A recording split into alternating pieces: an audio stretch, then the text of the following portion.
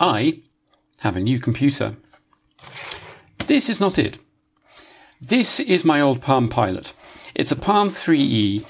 I know that the Palm 3Es were only ever sold in 1999, and as I bought this new, that means that this must now be 21 years old. I used the hell out of it, and eventually it failed. Well, I say eventually, it didn't take very long, it wasn't very well made. And since then, it's been in a cupboard ever since. But I did a lot of stuff on this, including writing. I used to have a unfoldable keyboard that it would plug into. This is a personal digital assistant, or PDA, which, for people who don't know, is essentially a smartphone without being smart or containing a phone. It's got 2 megabytes of RAM, a operating system on ROM, not flash, ROM, which means you can't upgrade it, and no storage. It's also got no connectivity. The only way of contacting the outside world is via this peripheral port. And what you're supposed to do is to get out your docking station, which is this, which plugs into the serial port of your PC. And you would plug the thing in, like so, and hit the button, and it would try and perform a sync. And in fact, it has actually woken up since I pushed the button. This would then synchronize your email, your contacts, everything, documents, programs, from the software running on the PC, typically Windows, over the very slow serial connection and onto the device. And this was bidirectional, so it actually worked pretty well. It wasn't fast. Oh, there is also this, which is the IIIe infrared port, about which I will talk more later. Anyway, I want to get the camera set up because you can see that the screen is incredibly shiny, and walk you through some of the features because they will become important later, and it's quite interesting. All right, it turns out my PC is not plugged in. Who knew? So here it is, hopefully in focus from looking at my camera display, and hopefully it will remain in focus. This thing is operated via a touchscreen. It's a resistive touchscreen, which means that while you can poke it with your fingers, it works much better with the stylus, which plugs in a slot behind there. I have removed it for use because it's currently propped up on a AA battery to get the camera at the right angle to the screen. It's a old-fashioned reflective calculator style screen, which is why the viewing angle is so bad. So the interesting thing about PalmOS, apart from its willingness to turn itself off after short periods of time, is that everything happens in RAM. This has no flash storage. All your documents, programs, and everything are stored in RAM, which does mean that if you take the batteries out, all your data goes away. But the intention was that you would have everything synchronized to the PC. So if you change the batteries and the machine reset, you just drop it into the cradle and hit the sync button again, and everything would be fine. The OS is amazingly fast and efficient. Everything is stored in in-memory databases, so there's no need to delay while loading and saving data. If I pull up a couple of applications, like say the calculator, which is this fairly dismal 4-operation calculator that, frankly, Palm should have been embarrassed to put on this. I can, for example, go to back to the home screen, pull up the address book. Here are a couple of addresses. These are the default ones you get in ROM. And if I touch this button, here we are back at the calculator. So this looks pretty normal, right? Multitasking, except it's not.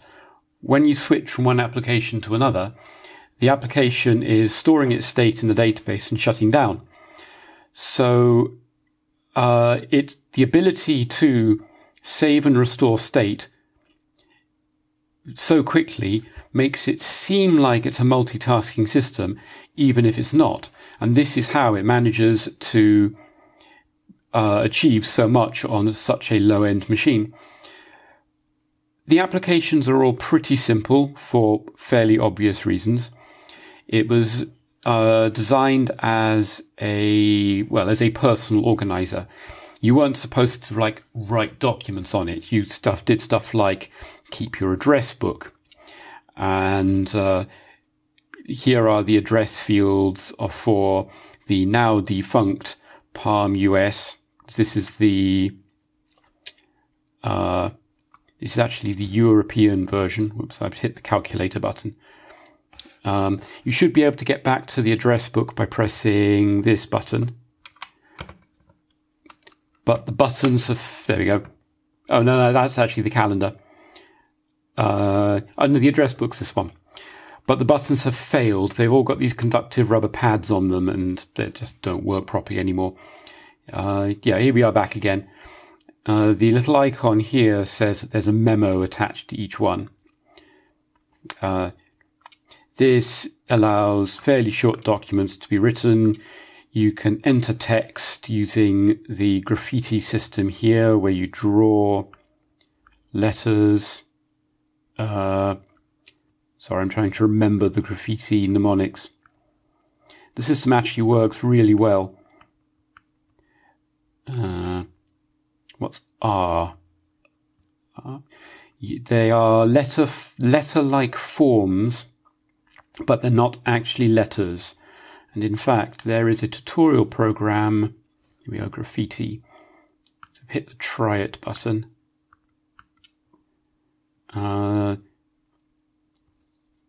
This will walk you through how it all works. Here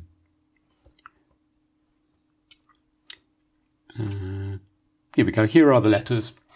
So each letter is a single stroke, leading to some slightly odd choices, like K over here is a backwards gamma. But with a little practice, and I mean a really little amount of practice, it only takes like 10 minutes, it becomes really intuitive. Sadly, graffiti got lawyered to death because it apparently violated somebody's patent, and they had to replace it with Graffiti 2, which had different letter forms, some of which used 2 strokes, and it wasn't nearly as good. There are no documents because there is no file system. This is the memo pad. And here are 4 memos. The only thing that knows about memos is the memo pad itself. They're actually stored internally as 4 different databases, which the sync tool knows about.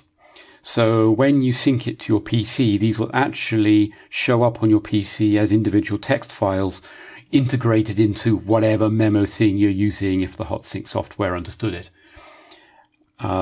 And likewise, you edit the text files and sync, they come back onto the device as databases. Applications are also a kind of database and can be synced in exactly the same way. There's not a lot on here on ROM. We've got address book, the calculator I showed you earlier, the calendar, which is called date book, which is really basic. I don't have any data in any of this. An expense tool that I never figured out how to use, because back in 1999 I was a student. I didn't have expenses. The graffiti tutorial, the HotSync tool. You can sync it over a modem so that you get a serial adapter that plugs in here, attach it to your modem and a phone line, and it would dial and sync remotely, which was nice. This sync adapter is just a serial adapter with a button on it. The button triggers the HotSync program on the Palm. It doesn't actually do anything over the serial link.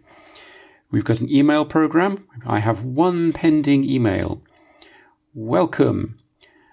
To transfer mail from your desktop to your handheld computer, you must configure HotSync, and there's some instructions. Is there a date on it? Applications typically have this drop-down menu where stuff appears. There's not a lot, actually. You can change the font. So I'm looking at an oblique angle on the screen, and the screen is actually rather below the plastic, so there's quite a lot of parallax.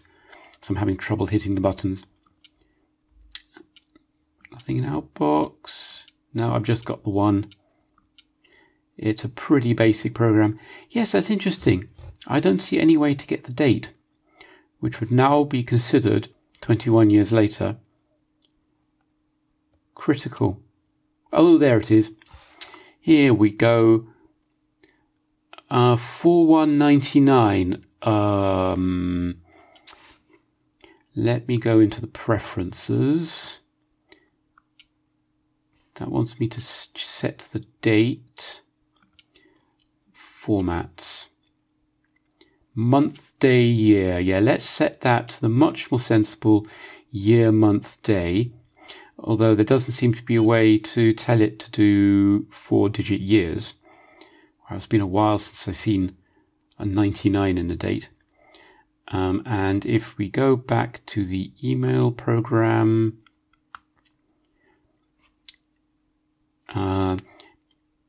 interesting, that did not save the state of what email I was looking at. Yes, that's a bit naughty. It's supposed to do better than that. Right, it is the fact the 1st of April 1999. So I can enter a reply to the sender. They were clever enough not to put a valid return address. Yeah. I mean, it's not like I have HotSync anyway. The memo pad I showed you earlier, preferences, there's not a lot of configuration options. Network doesn't do what you might think. This just tells it how to dial your modem. Remember those? And you've got a choice of AT&T WorldNet, CompuServe, Earthlink, UUNet, Windows RAS, never heard of them. Cynet, wasn't that a Scion thing? And Unix, whatever that is. Modem configuration, decent serial port rate, 57.6 kbps is, I think, half of what the syncer would do, which ran at 115, I believe. And documents on this are so tiny and it was sync in absolutely no time.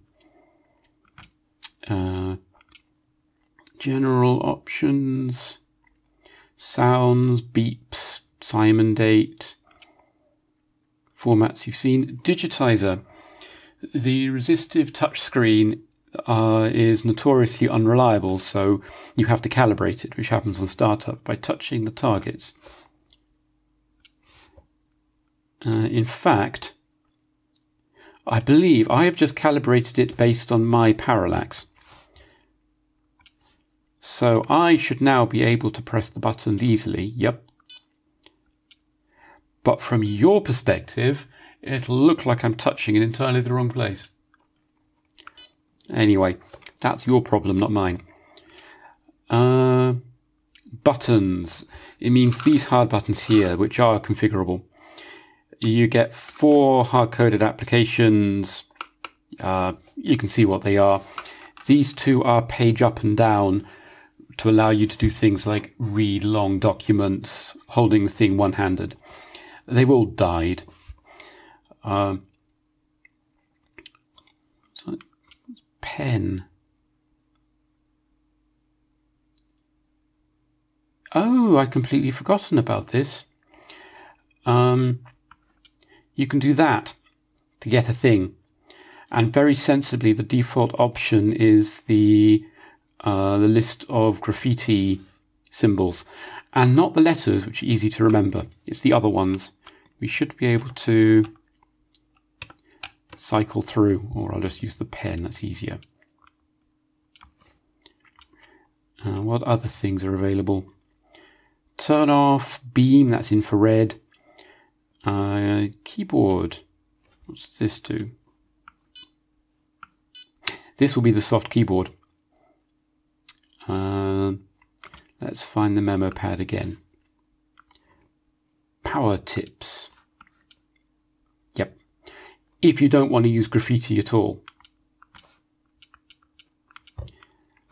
The touch screen is surprisingly precise once you've calibrated it. And if you're used to a capacitive touch screen, which you work by stabbing it with big fleshy fingers, it's a bit hard to realize just how precisely you can use a stylus. So in fact, that tiny little keypad is quite comfortable to use. It's marginally faster than using graffiti, but a little bit more awkward. You've got to rest your hand on it to actually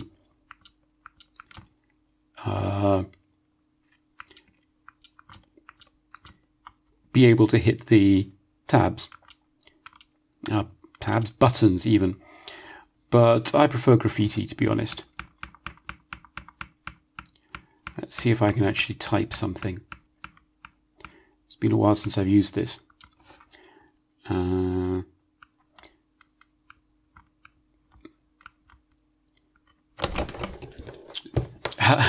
Sorry about that. Anyway, I did get that. Did I get that cue? I think I got that cue.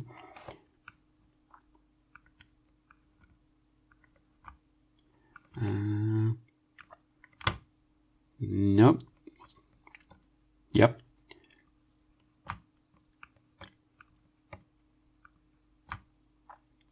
That was an H. Ah, the N will be that.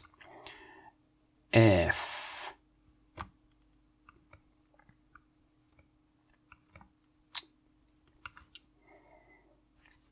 I forgot to put this back to the graffiti setting.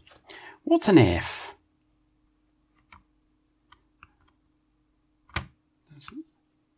Oh, that is an F. Yeah, it's a little bit hard for me to see the screen from where I am. J U M P S. V needs a little tail on it to distinguish it from U.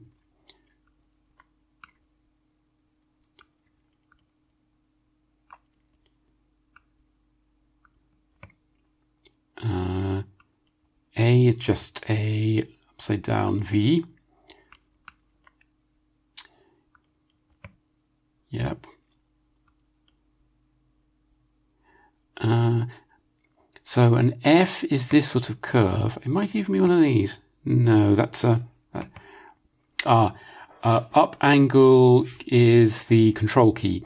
It allows you to get at these menu options. So F is that, but... oh yes, I'm getting that mixed up with T, which is the same symbol the other way around. So F, O, X. And you get numbers over here, and the number sigils are obvious. Interesting that they actually use two different areas for that.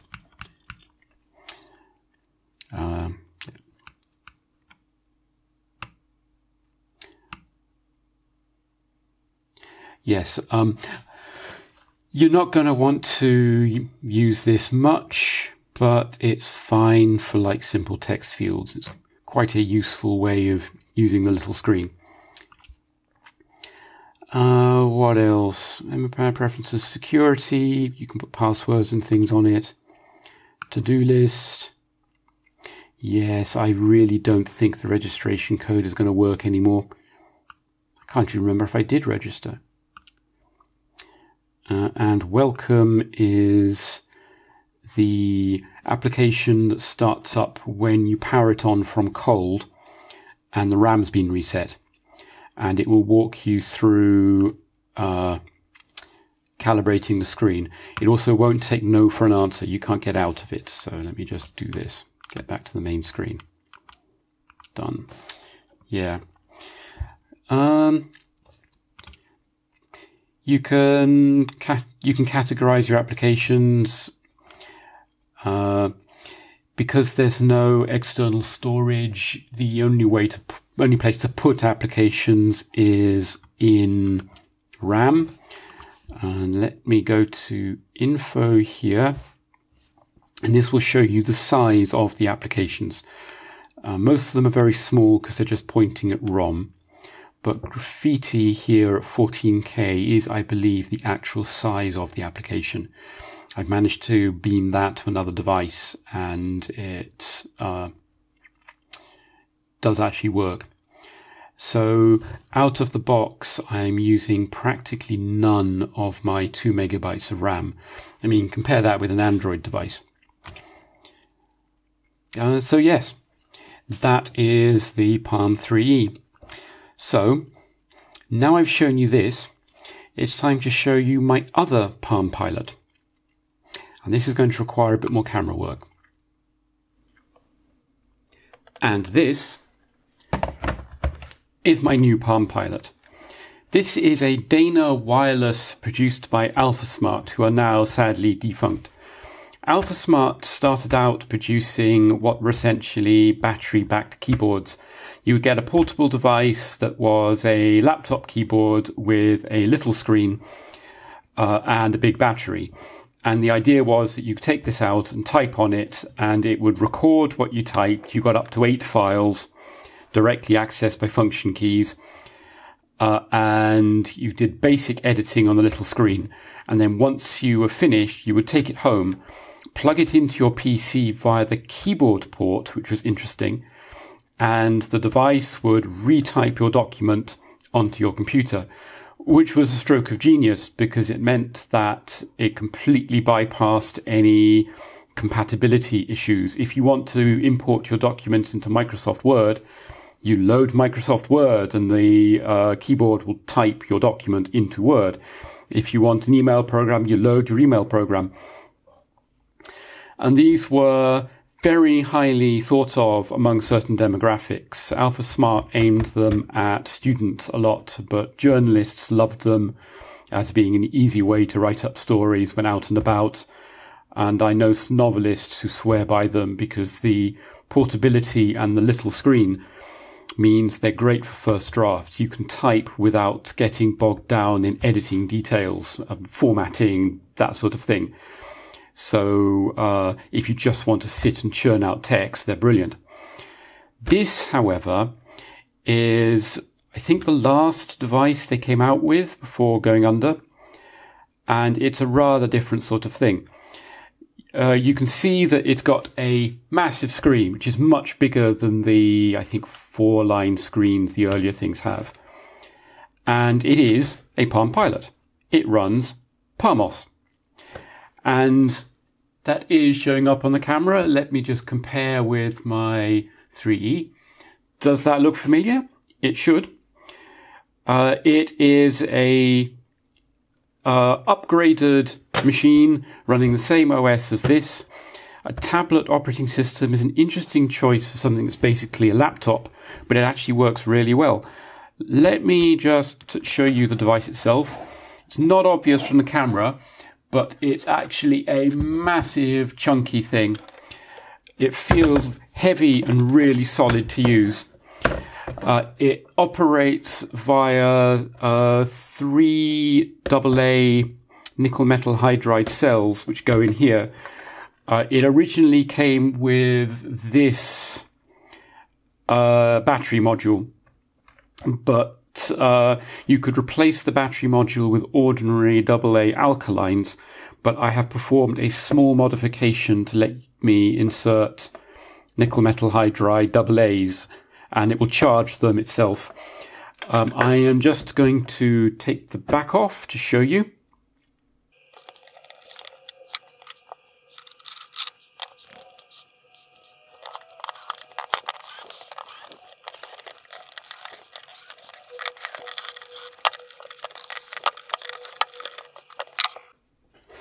So what we've got here inside is a single fairly small PCB containing all the works.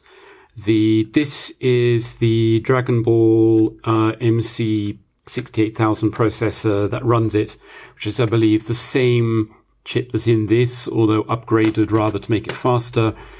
We've got some RAM. We've got a flash chip containing the ROM. Not the ROM, the operating system software, although I have upgraded mine so it's no longer version 1.2.1. You've got a staggering 2 SD card slots for massive amounts of storage. The later version of the OS that this runs actually supports storage devices, unlike this. The modification I made is over here. There are 2 sets of terminals, one for the nickel metal hydride battery, which normally plugs in via this connector, and the other is for the alkaline batteries.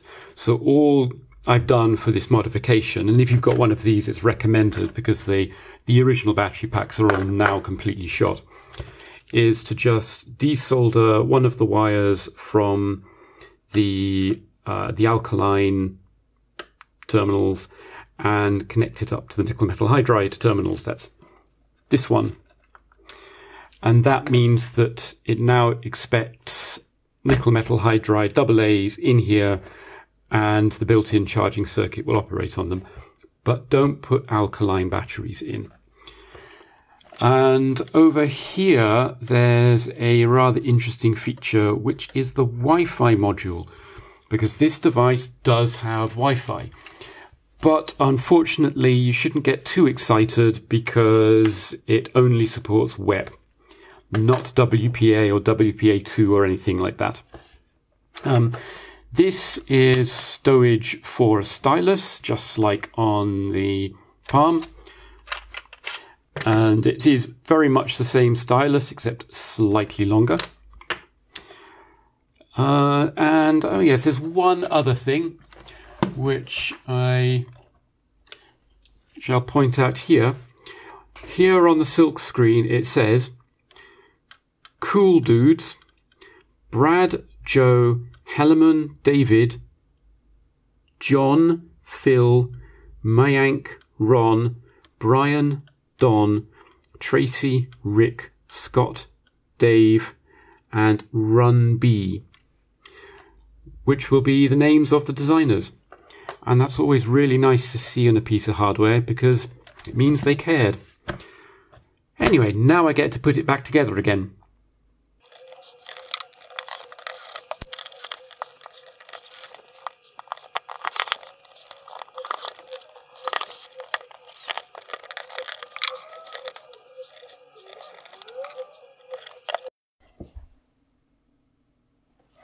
Okay, so let's have a quick tour through the software. You turn it on with the IIIe key. This is the Swiss-German keyboard, but I've installed the UK firmware. And as you see, you get exactly the same launcher that you get on the IIIe. This program knows about the bigger screen size, so it fills the entire screen, which is nice. Not all programs do. The standard software, like the datebook, works perfectly well. You can see it's the same thing. Of course, on this, you get to use the keyboard rather than graffiti to enter a text. And the keyboard is actually pretty good. It's a decent full-size keyboard. It's got a reasonable amount of travel. It's, let's be honest, it is a rubber dome keyboard and isn't the greatest, but when it comes to generic laptop cheap keyboards, this is a really good one. You can very comfortably do a lot of typing on this. It works just the same way as the IIIe. The hard buttons down here are mapped to the keys here. So we've got the date book, the address book, the task list, the memo pad, a generic search button. I haven't found a keyboard way to do cancel yet, which is a bit annoying. This is the menu button. It's the same one as this. Home is this one, which takes you back to the home screen. Senden Sinken is beam and sync. This corresponds to the sync button on the dock here, although this machine uses USB rather than serial. This is wanting to do infrared beaming. And oh yes, here you can see the set of applications and how big they are. So what have we got? Here's the memo pad, which is a whole 33K. So yeah, applications on these machines are absolutely minuscule. The actual set of applications you get on it, I mean, it's the same ones you have on this with a few additions. The biggest addition is AlphaWord, which is the bespoke word processor. And if you have one of these machines, this is where you'll be spending most of your time. It's a decent word processor. It's a licensed branded version of Wordsmith. And I actually had a copy of Wordsmith by Blue Nomad for this 3E. I actually paid money for it. And I used to write with it plugged into a docked folding keyboard. So this came as a very pleasant surprise. It's a generic word processor with simple styling.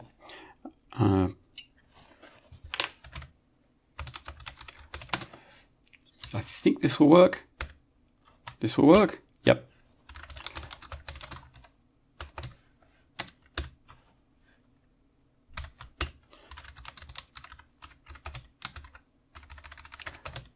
Yeah.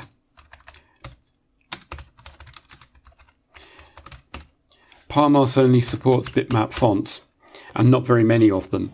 So you have a fairly small set of fonts. This is plain. You get Times New Roman to Homer, Garamond, Courier New, and actual Arial. So let's just try selecting some text and put it into Arial. And that does not look like Arial, to be honest. Not the Arial I know, but let's crank the font size up to make it a bit easier to see. That looks like a serif font, so I'm not sure that's normal Arial. Courier New, again, does not look like Courier. Garamond? That looks like the same generic serif font that Arial was showing up as. It's possible that the fonts are not actually working, or not installed, which is very strange. Yeah, I think we are using the System Sans font and the System Italic font and nothing else. Well, Times New Roman works. You get basic paragraph styles, justification, indentation, bullet lists. You don't really need much else. You don't really want much else. This is not intended for doing full word processing. It's intended for doing text entry. The actual set of features you get are fairly straightforward. The all-important word count that any word processor needs. Things like find and replace. Thesaurus for some reason. Basic formatting. Basic options. The network support is if you're using Wi-Fi, you can send and receive files to another device on the network, but that's not set up. Full screen's interesting. Oh yeah, that just turns off the menu and status bars, giving you an unobstructed full screen view of your document, which is always very nice. The one key feature which this has, it is inherited from the earlier AlphaSmart devices, is you can have up to 8 documents open at once, which are mapped to function keys. So this is document 1. It says F1 down there. I just press a key and it switches me to a different document, which is a surprisingly nice feature. Documents do, however, get saved in the normal way.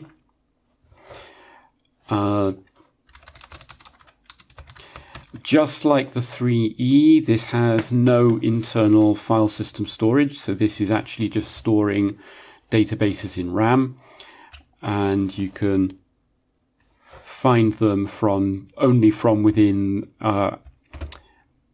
AlphaWriter. I think it's AlphaWriter.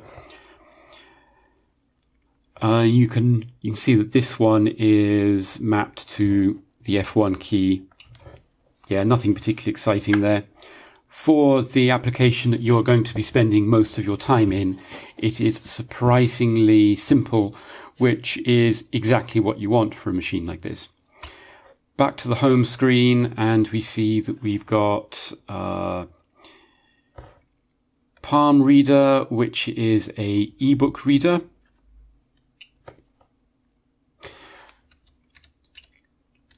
This book only has 2 pages. I don't know what kind of ebooks it accesses, but you have that. Usual preferences. Print and print setup are for printing, which you can do directly from this device, either over the network or via USB. I don't have a printer it supports, so I'm just going to ignore it. Screen is interesting because it will let you change the screen orientation. Now, I'm not sure, so too much glare. I'm not sure why you would want to do this, but now you have a very long, thin screen. Everything still works. You get graffiti now. Except this is Graffiti 2, which works differently to Graffiti 1. I wonder if that will do anything useful. Yes, here are the strokes. So a lot of things are different. K, for example, instead of the backward gamma, it is now 2 strokes. I have no idea why you would want to use Graffiti when you have an entire keyboard, but there you have it. Let's just put that back to where it was.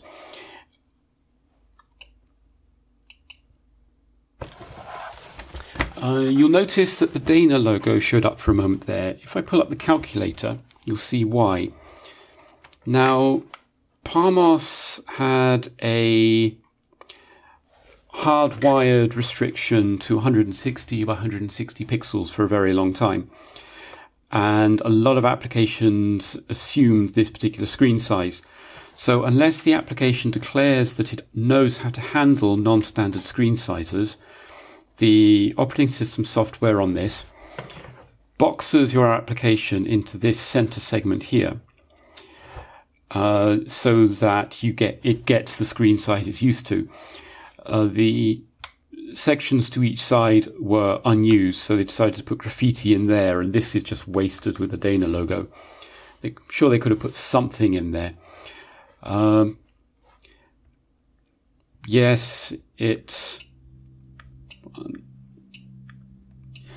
exactly the same calculator app that this had, although this one has square buttons rather than round buttons. It's kind of terrible. They have done a bit of rearrangement. Honestly, I'm not sure why you would bother. But most of the applications on this version of the firmware do understand the full screen size. When I got it, the earlier version, a lot of applications didn't, including for some reason the launcher here.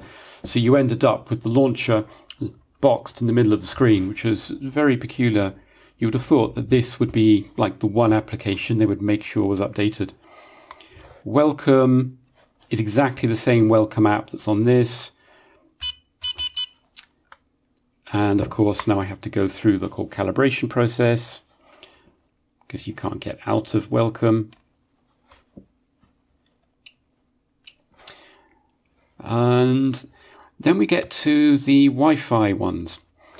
Now, this is the application that allows you to connect to a Wi-Fi network. And as I said earlier, it's web only. thus rendering it completely useless. It's trying to contact something. It does actually work well enough that it will spot the access points in my apartment block. So there is mine. It says WEP yes, but no, it doesn't. My access point only does WPA2, which this doesn't support. That is a real shame, because having Wi-Fi on this would make it so much more useful. But there you have it. And unfortunately, this renders most of the networking features kind of useless. Wi-Fi here allows you to connect to I think an SMB server over Wi-Fi. The file transfer thing I showed you in AlphaWord works over Wi-Fi. So yeah, and that's it. That is all the software. But this machine does have one big advantage over this, which is it's got 2 SD card slots for external storage. So let me just plug this in.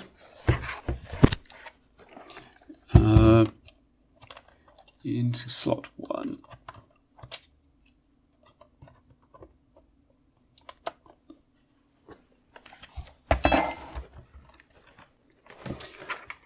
So the machine beeps as it recognizes the card, and it does actually have some applications installed onto the SD card.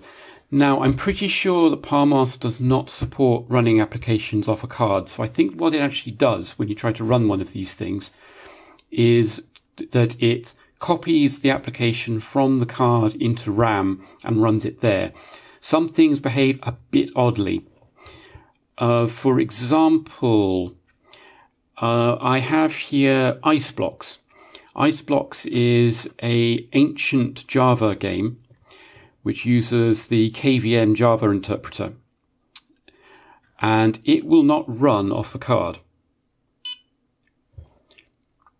However, if I copy both of these things, let me try and remember how to do this. Copy.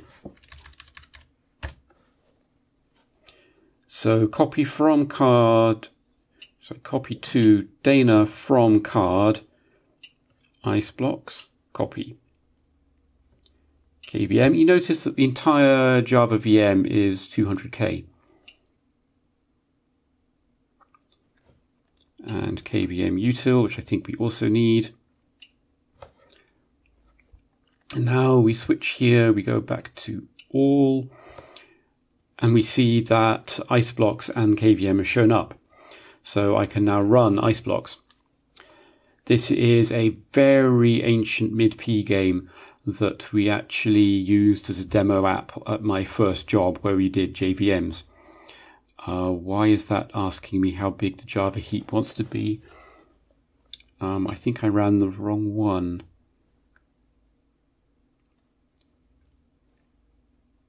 There we go, it's working. This is a fairly classic game where you are a penguin and you push sliding blocks of ice over things. Now, it was designed to run on one of these, and it used these 4 hard buttons to control your character. And it still uses those same hard buttons on this machine. So I think I want telephone for left. That will be the address book. Task list for right. Is Aufgaben? No. Address is right. Calendar is left. So that's sensible enough. Problem is, up and down use these. And to get at those, you use function up and down. So, I mean, you can't go left and right here. You still have to use calendar and address, thus rendering it a little bit difficult to play. You really need 3 hands. One to press the function key, one to work up and down here, and one to do left and right here. Yeah. but it works, and this is an actual Java interpreter running on a 68K with, this machine has 16 megabytes of RAM. It's impressive that it works at all, to be honest. So let's get out of this back to the home screen. I said home screen. Interesting. Well, I never said it didn't have bugs. And let's go back to the card. What else do we have? This is the ROM update program that I use to update the firmware. This is SimCity. Yes, that's SimCity. And it's pretty big, so it takes a while to run off the card. And again, it only supports letterbox mode. You need to create a city.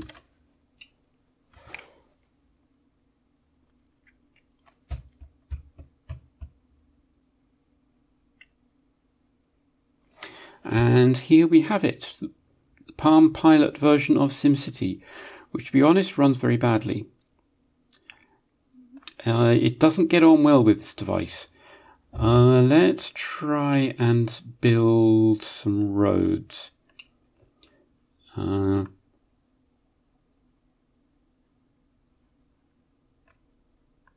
lovely roads. And now some residential districts. And this now goes a bit wrong. I'm not sure why it's unhappy.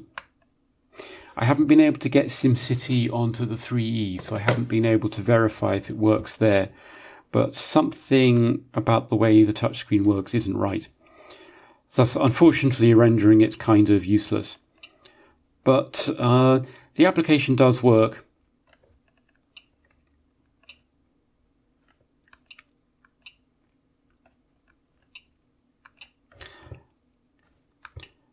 And let me just see how big that is. To do that, we go to Menu, Info. We want to look at the card. SimCity is a bit under a megabyte, which is actually very big for a Palm application. Here you can see the size of the of ice blocks and the associated KVM. This was supposed to be a logo interpreter, but it turns out not to work. Yeah, I would not honestly recommend running stuff off the card. It's just kind of clunky and slow, but as a place to store documents, it's great. AlphaWord knows all about it. So I can save as, put it on the card.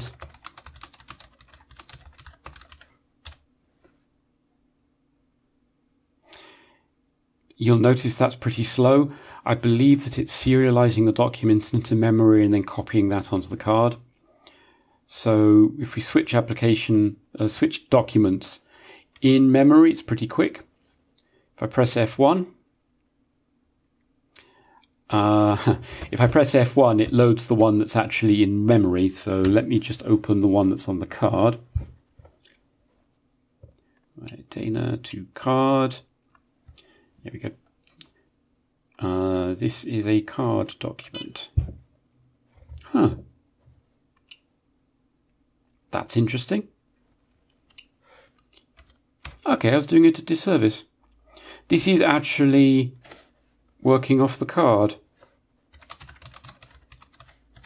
In which case, this is a lot faster than it was the last time I tried this. Just save.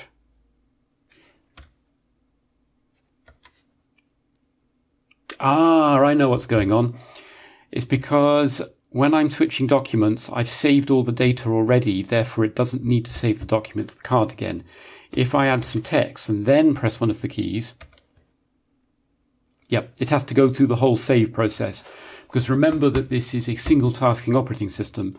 So every time you switch anything, it's saving state and then reloading the new application or document. Yes. You'll also notice that going to the home screen from a application takes a little bit of time. That is because it has to go look at the card to see whether there are any applications there to show in the card thing. If I remove it, where is it? Then it becomes much faster. And let's go back to AlphaWord and yep, the document in F1 is no longer available because that's on the card. Having two cards at once is actually very unusual for anything with SD cards. There we go, it's now seen the card and my document should have shown up. Open card document, there it is. The file format it uses on the card is something that nothing else understands in the world. So you do have to use an importer or an exporter to get your documents on and off. But this machine does also support sending things via a keyboard. So let me go and find another computer and give that a try. Okay, so here I have my trusty old cat Chromebook. And hopefully the screen is at least more or less in focus. And the way this works is really simple. You simply plug the machine into the USB port. If I can find the USB port, there we go. The machine here detects that it's plugged into a computer and allows you to configure it like this. And now you just press the send key. And here is my document in all its rather feeble glory showing up on the computer.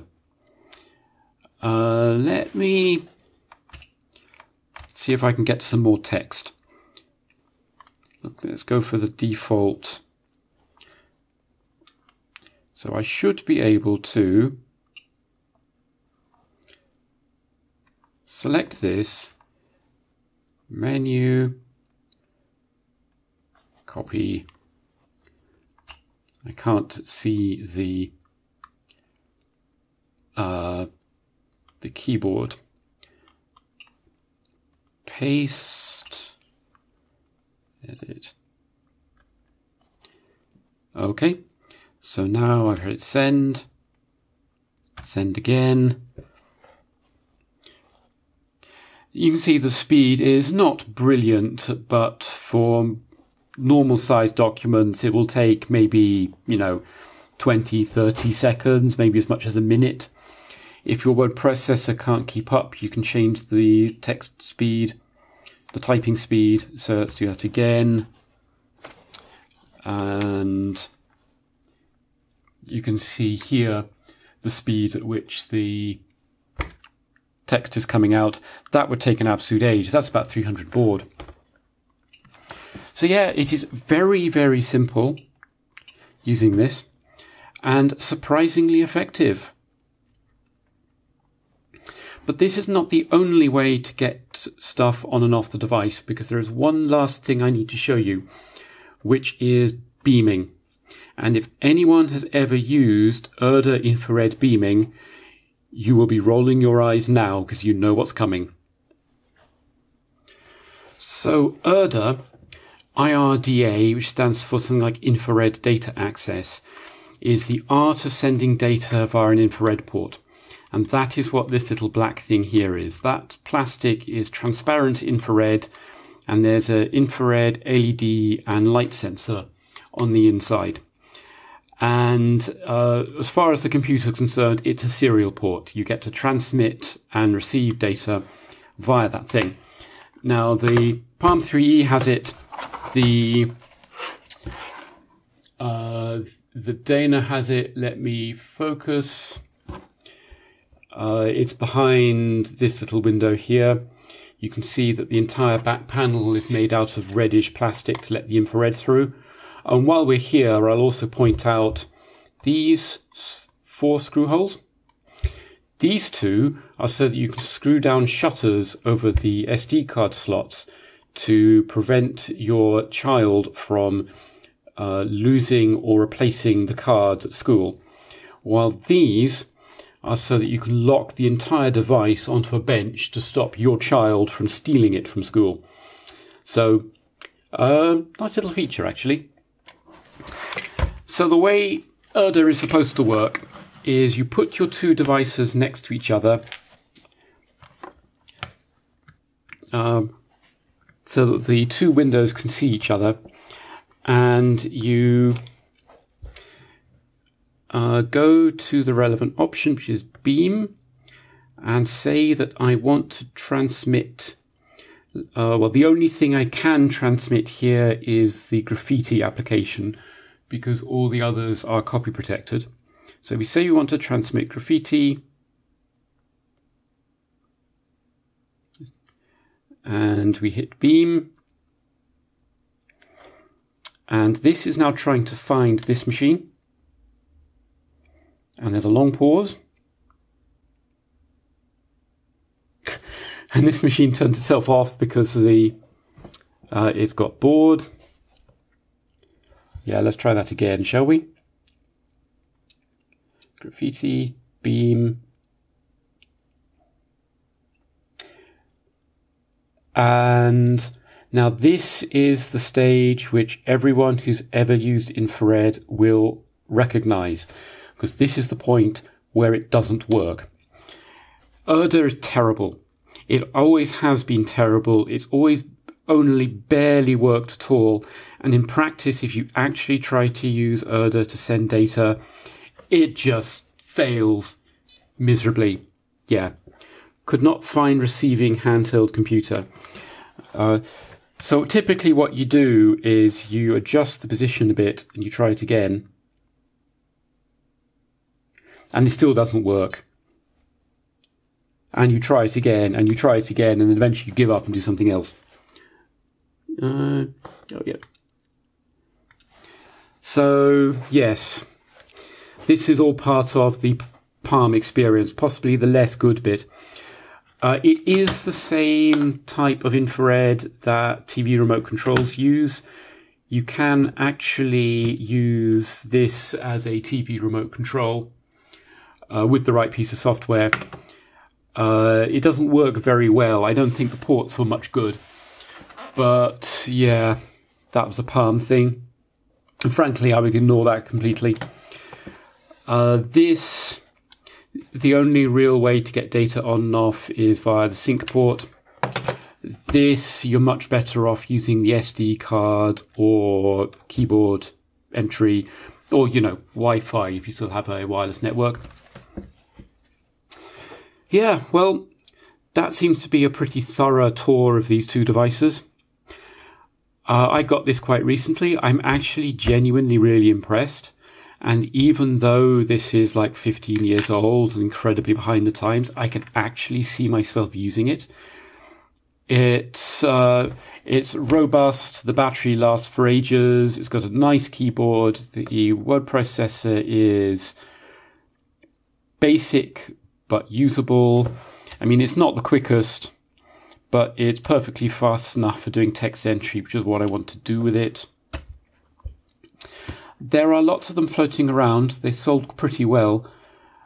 I'm not sure why you would want a Dana rather than one of the earlier AlphaSmart devices, unless you are into PalmOS.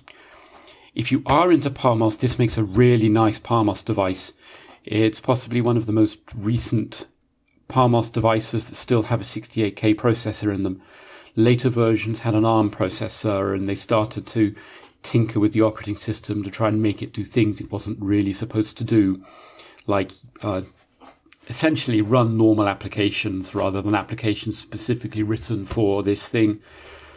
But yeah, here you have PalmOS and the Dana by AlphaSmart. I hope you liked this video. Please let me know what you think in the comments.